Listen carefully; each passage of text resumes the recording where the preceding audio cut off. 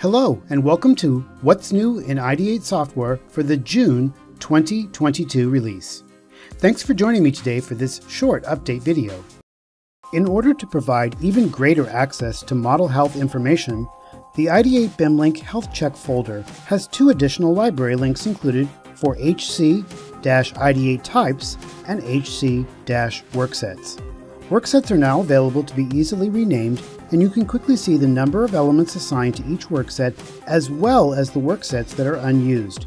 You can also review which types have not been used in the model by exporting HC-Ideate types.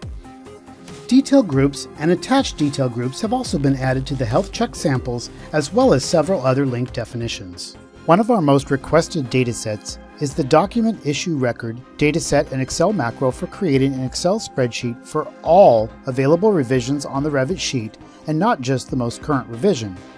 Our Excel macro template has now been updated to include the numeric, alphanumeric, and custom revision numbering settings. Existing customers may request the latest dataset by emailing a request to support@ideatesoftware.com.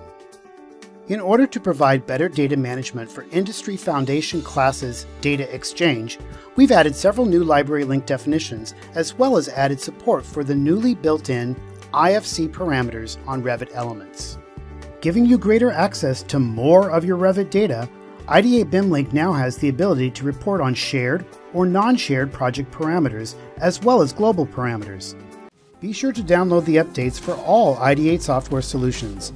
You can check for updates within the product or on our Ideate software website. We continually strive to listen to our customers and make updates to our software that are meaningful, efficient, and solve customer problems. We hope you enjoy these improvements to Ideate software for the June 2022 release.